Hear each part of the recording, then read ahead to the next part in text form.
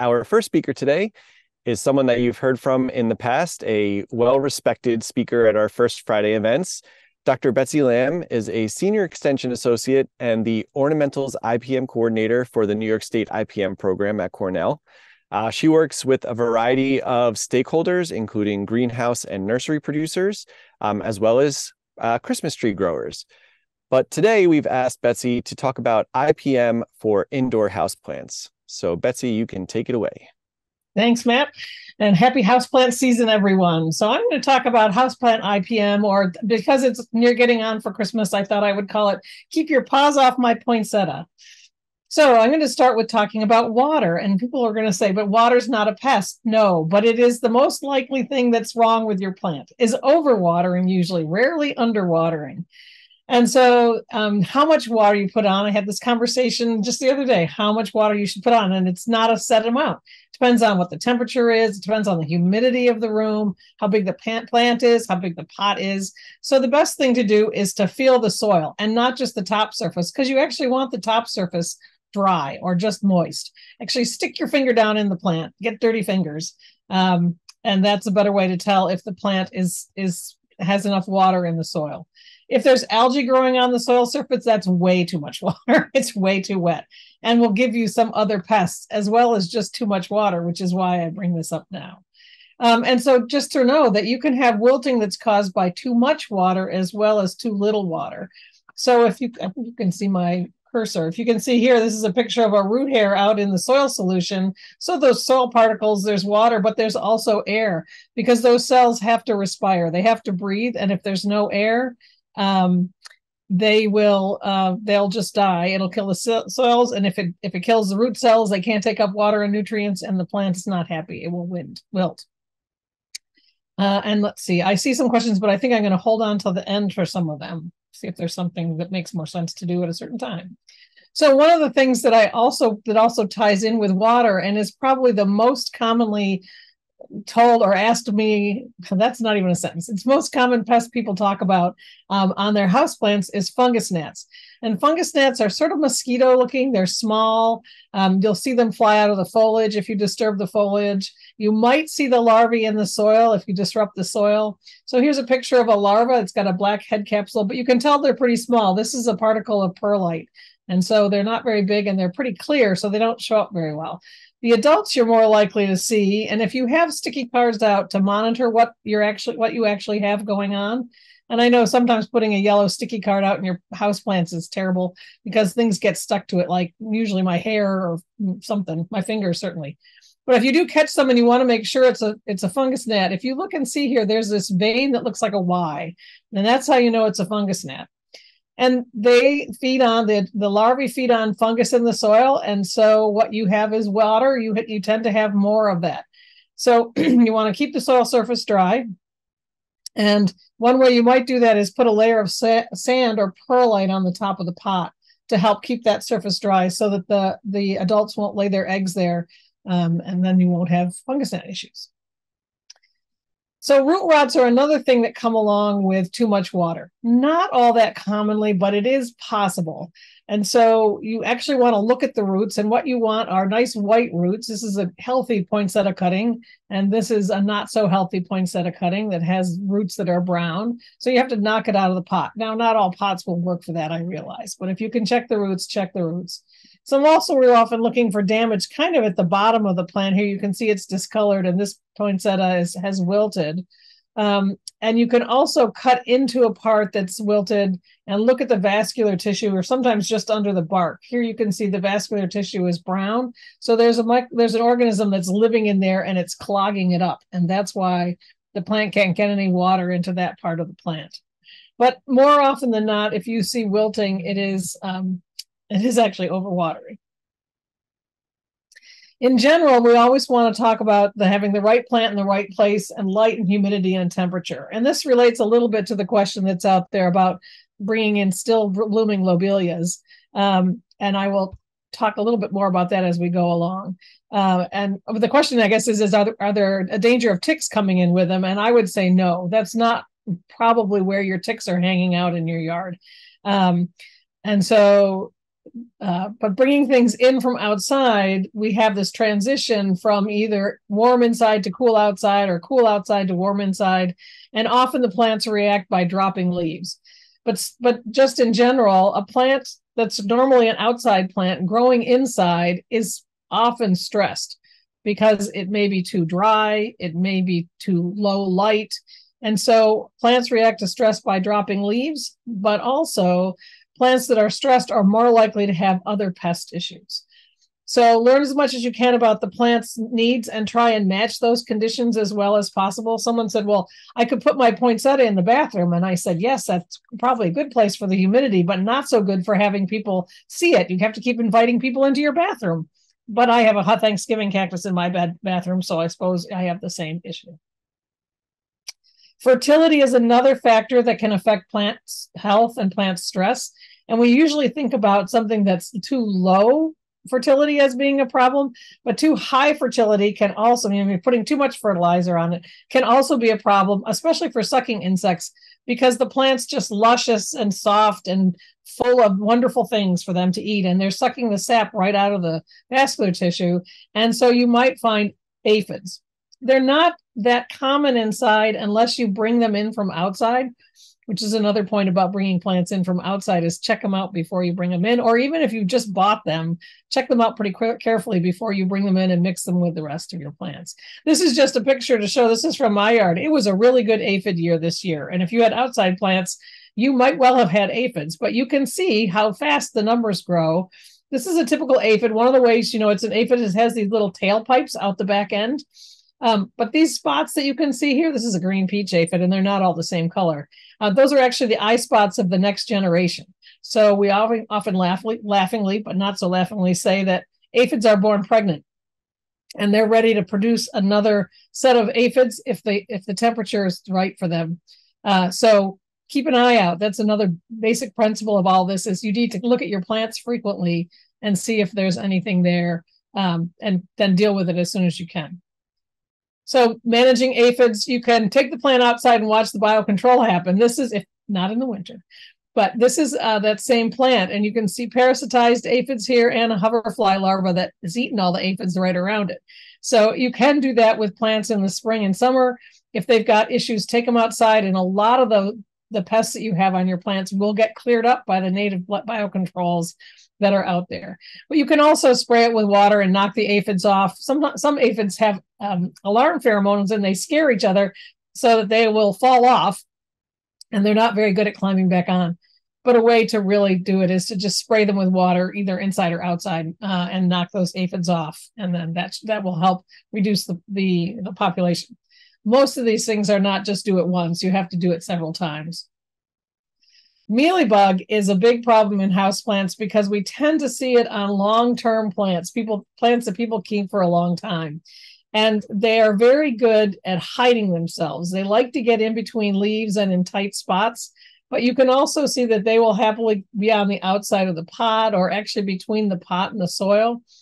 And so the management of these is definitely not just do it once. You'll have to keep after it. And they're mealybugs because they've got fluffy white wax on them. These are what the little teeny ones look like. They're called crawlers.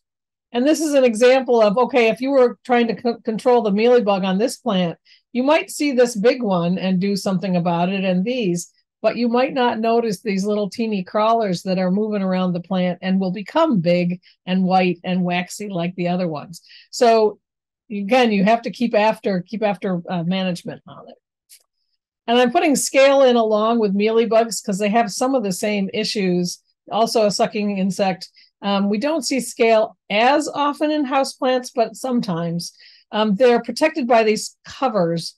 And so treating them is a little bit hard. You have to get under this cover. And what's going on under that cover is there's a female who's happily laying eggs. And those eggs will hatch into little crawlers just like the others and start coming out and moving around the plant. The other thing is with these covers, it's hard to tell if they're dead or alive. So you do need to flip them over sometimes to see if you've done something to control them, if they're actually still alive. But how do you manage them if you do find them? I call this the big squish and scrape, because You're going to have to go in and put a wet Q-tip will help you. I love the fact that this person has green thumbnails so that it goes with the plant. To actually squish them, you're going to try and get them and squish them and kill them that way. Again, with the scale, it's actually more likely that you would have to scrape them off carefully so you're not damaging the skin of the plant. And sometimes it's just better to get rid of the plant if it's really infested with either mealybug or scale, because they are a bit difficult to control. And also, this is not houseplants, but it is stock plants for a greenhouse. And if you've got all these plants that are so overgrown that you can't actually check them very well, it's much easier to have insect problems in there and sometimes disease problems also, and not be able to do anything about it or control it very well. So another thing you can do, if you're not actually going to replace the plant entirely, is cut it back so that it's smaller so that you can deal with the pests that are on it. Make sure you toss any of the parts that you cut off, and in case they've got insects on them or other issues on them, and then sort of start over and grow it up from that point. So you haven't heard me recommend any pesticides, and the main reason I don't recommend many pesticides is the plant is in your house and in your airspace. So there are pesticides that you can buy that are some that are labeled and some that are not. But think very carefully before you start using pesticides on the plants. Partly because I have cats that like to eat some of the plants. They're likely to eat it, or you touch it, or whatever reason that you're coming in contact with that. And we prefer that you don't come in contact with the pesticide residues if you don't have to. There are, however, situations where they're useful. And the big thing is only use things that are labeled for pests and plants and locations. There are lots of home remedies out there that are advertised. I don't know why it's always Dawn dish soap, but it's always Dawn dish soap. And I think it's because it has a duck on the label. You can burn plants really, really well with detergents. They're not meant to be applied to plants. There are insecticidal soaps that are actually meant to be applied to plants. But even then, so this is just to show you something about a label. This is a label for an insecticidal soap. It tells you where you can use it. It tells you what's in it. It tells you what personal protective equipment you should be wearing when you apply it. And we often don't think about that in terms of houseplants. And then it tells you what you could use it on and what should be controlled. And if you're applying something that doesn't control the thing that you're after, there's really no point in doing that at all, because it's just a waste of money. But so that's my very quick romp through Houseplant IPM. Does anybody have any questions? Thank you, Betsy. I'm looking at the chat here, and I think you addressed the first question about ticks. So if anybody else has other questions for Betsy, please feel free to type them in the chat. There are soil pesticides to use. Yeah, and that's a good point. That again, it needs to be labeled. But if you're buying something that you can apply to the soil, then it's not going to be an aerosol and it's not going to be in the air. But remember that if it's applied to the soil, it's being taken up by the plant, and it will be in the plant parts. So those are called, the word just flew out of my mind. Not contact, but, oh well. Systemic? Systemic, thank you. So systemic ones will thank you, Harry. Systemic ones are taken up by the plant and spread throughout the plant, so they keep the pests from eating them. Whiteflies is another one. And see, I knew if I didn't put something in, someone would have a question. So whiteflies, again, you can find the larvae on the young ones on the plant, and you can sometimes get them washed off with a jet of water, or sometimes wipe them off with a Q-tip. Again, whiteflies the numbers can increase pretty quickly. And one of the big ways we bring whiteflies in is actually on the plant material that gets purchased. And then, so both springtails and plant pill bugs are just feeding on dead material. So one thing you might do if you've got plant pill bugs, or whoops, what's the other one? I just said it. Springtails, is actually replant the pot, put it in new soil, so there's not as much organic material there that they're feeding on. They're not damaging the plant, but they are noticeable. Spider mites, we have such lovely biocontrols for them in either outside and also in greenhouses, but it's very difficult to use biocontrol in your own house. And so spider mites is another one where you can wash them off, and another one where, keep an eye on the plant to see if you see them and deal with them quickly. Let's see. What do you think of diatomaceous earth, not the poolants, to use on the top of the soil? There are lots of people, I've seen lots of recommendations for diatomaceous earth as a pest management. Be careful because it's got a dust. It can be dusty, and that's an inhalant, a problem for inhaling it. So if I was putting it on the top of the soil to keep like fungus gnats or something for there to keep the soil top dry, I would use sand or perlite. And so, but in terms of using it as a pest control, there's a couple issues with it. It's not perfect. Submerging plants in water for a while kill or drown mealybugs or scales or aphids. More likely to get the aphids to come off the plant. But those mealybugs are covered with wax, and the scales have the covers, and they actually could probably last longer than is good for the plant. So it's not a perfect answer there either. Again, it'll help to wash off some of the honeydew from things that are sucking insects that are producing that sticky, shiny stuff. But you can also do it by just washing the plant off and not necessarily submerging it. Thick layer on, so it only has to be 1/4 of an inch or so thick for the layer of perlite or sand on top. You're just trying to keep that the top of the soil dry. What about watering the plants from below by adding water to the dish? There, in some things, yes, in terms of some things actually like to be watered from below better, or it keeps water off the leaves so you don't get leaf spotting. Things like African violets don't like water on their leaves very much. So the plant will take up as much as it needs, but as much of the pot as is in standing water now has too much water in that pot, that part of the pot. So if it's a small pot and it sits in a saucer of water for a long time, there's no air in that part of the plant. So it's a great way to water plants, but don't just put the water there and let it sit there for days. You want to put it there, let it soak up, and then empty out the extra. So Q-tips in alcohol is considered a home remedy, but you will find it listed many, many places. And so we can't recommend it because it's not considered an official pesticide use in terms of how to control mealybugs or scale to some extent. Other ways of dealing with fungus gnats, really truly the best one. I mean, you can apply pesticides to the soil, insecticides to the soil, as long as they're aimed at fungus gnats, but really truly the best way is to keep your plants from being overwatered, and the plants kind of like that too. For spider mites, I didn't have really great controls. There are some pesticides that you can use. The other thing though is to rinse off or spray off the plants, and wipe off any spider mites that you see. But many things don't like the leaves too wet.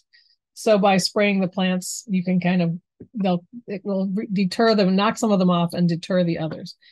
Oh, help! We have constant fruit flies in our indoor compost.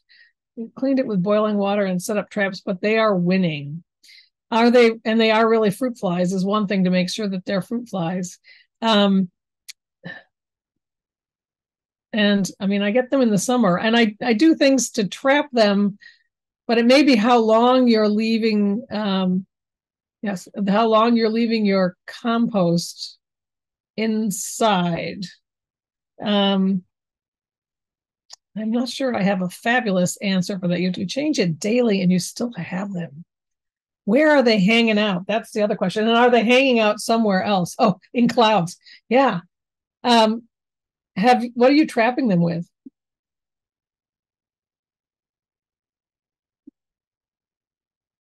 I'll wait for that, and I'll ask. Vinegar and honey. Actually, vinegar and a little dish soap is probably also a home remedy, but you're not applying it to the plant. It works well for a trap because the soap keeps them in there. Dish of just soap and vinegar and water, and often gnats, fruit flies, and other insects are attracted, and it is a trap that eliminates the problem. I've used that, but mosquito dunk in the watering can, I don't think it's going to do that very well for you in terms of for the fungus gnats. And I have never tried shave cedar on the top of the soil, and I'd want to know what's in it and what's going to leach out into the pot. And Matt, you can tell me when I need to stop answering questions. Best way to water and care for orchids. That I think that has a lot to do with where they are in the room. And I missed mine. And every once in a while they'll rebloom. I've gotten spruce spider mites on my Christmas trees for the past 2 years. It's a plant that's been brought inside. Any preventative remedy for this ahead of decorating the tree? And they are actually spruce spider mites because you wouldn't normally see those this time of year. They've usually gone dormant. What you might see are Sonara aphids, but they're much larger than spruce spider mites. Let's see. Oh, and Joanne was saying, I helped a homeowner with a situation like this. I think she means the fruit flies. I sent her searching, and she eventually found a bag of rotting potatoes in the basement. Yeah, that's the other thing that I'm wondering if they're coming out of somewhere else. So see if you can track them to some other place besides trapping them.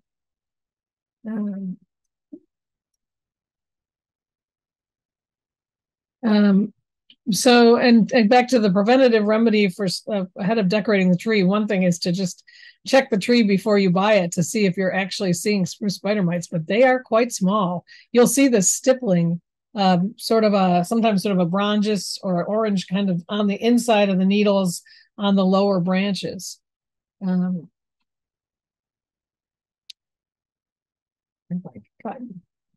Matt posted a link to Minnesota article on managing insects on indoor plants that I thought was pretty good. It has a lot of information in it.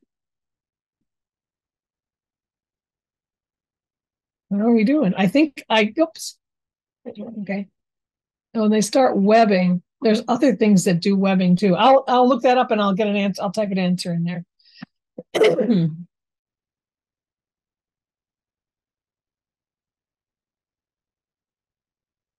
So it's all yours, Matt.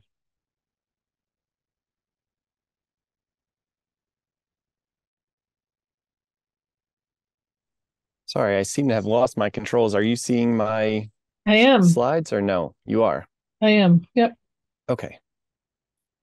Well, thank you, Betsy. As you can tell, very popular topic, lots of great questions from the audience. And we will, again, provide some answers to those questions in the description and maybe some additional links because there were a lot of questions about home remedies and some specific questions about pests. So we can try and track down some of that information as well. So for the IPM Minute today, it's going to be a real quick discussion on a timely topic. And for this time of year, we chose firewood pests. Having come from the pest management industry, this was always an interesting time of year because you'd get callers saying that they had these really weird critters inside their homes. And oftentimes, when there's just something really weird showing up in large numbers or all at once, it has to do with something being brought in, whether it's houseplants or in this case, firewood pests. So this is the typical situation, people like the ambiance of having their fire and then also having firewood next to that. But sometimes that firewood doesn't get burned, it gets left there, and that can contribute to pest problems. So really, when we see these pest problems, they break down into two categories. The first is a group of arthropods called occasional invaders. And these are critters that are living in the environment that is attractive for them. So it's dark, it's moist and cool. They're living underneath that wood when it's being stored outside or at the bottom of a wood pile. But when that wood is brought indoors, the conditions change. So it goes from being damp, moist, and cool to being warm and dry. And so this causes those occasional invaders to disperse from that firewood. So some of the things that we see occurring in large numbers all of a sudden when firewood has been brought indoors are pictured here. From centipedes to this guy here in the center called a jumping bristletail, isopods, including sow bugs and pill bugs, their predators, which would be spiders, earwigs, Sometimes it's hard to tell in this picture in the center bottom, but those are carpenter ants that are overwintering in a crack of the wood.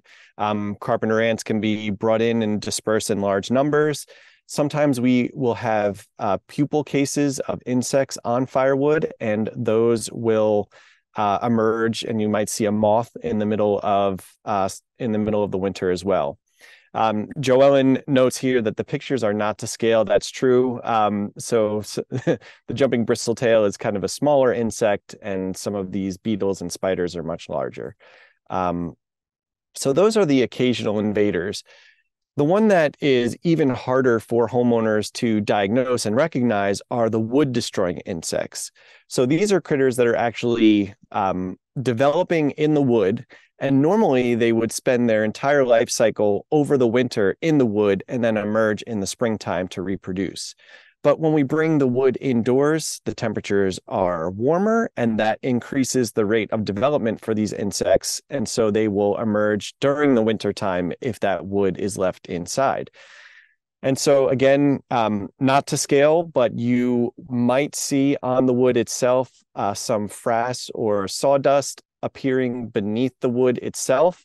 And then you would see the emergence of these adult beetles in the house. They may be attracted to light. They may just be crawling around on surfaces near where that wood has been stored. Some of them are bright and showy, so they could be a little bit alarming and make you wonder, where the heck did these things come from? But all of them were developing in that wood and emerged indoors. The one risk to this is that if there are surfaces of wood inside the home that have not been treated, some of these organisms are capable of reinfesting wood. And so that is one reason to ensure that you're not bringing these pests in, so that they do not infest wood indoors. So some basic practices, things that we don't want to do. We don't want to stack firewood on the bare ground. This is going to lead to moisture issues. In addition to the pests that we saw, termites will also invade wood that is in soil contact, and so that can increase risks of termite issues in the home. I've seen in my area a lot of people stacking wood between two trees, and this can damage the bark of those trees and ultimately kill those trees. So if we're trying to protect the health of our trees, it's best not to stack wood against trees and their bark. Do not stack wood directly against the house. This picture on the left shows a cache of, let's see, those are cherry seeds and some mouse droppings. Mice will nest inside wood that's stored outdoors. And so if we put this right up against the house, we increase the chances that they might forage along that structure and try to get indoors. And then for all of these critters that are associated with firewood, there's really no reason to treat them with insecticides to kill them. We can just bring the wood back outside and avoid all of those issues. Things that we want to do, cover the wood during summer and fall to reduce the moisture of the pile. If you're bringing wood in from outdoors, shake or knock that wood to dislodge any of the larger organisms, and then use the older wood first. That will ensure that you are, hopefully having the insects emerge from that wood before you're bringing it indoors. So I will stop sharing. I did want to mention that our 2024 schedule was just put up on the website, and we are now asking people to register for the 2024 What's Bugging You First Friday events. I'll put that link into the chat, and then we will be distributing that to anyone that has registered for a previous First Friday event. So thank you, everybody, for joining us in December. And for those that have joined for multiple months throughout the year, we thank you. I appreciate Betsy's great talk today and for fielding all the questions from the chat. And we hope you have a wonderful weekend and a wonderful holiday season. Take care.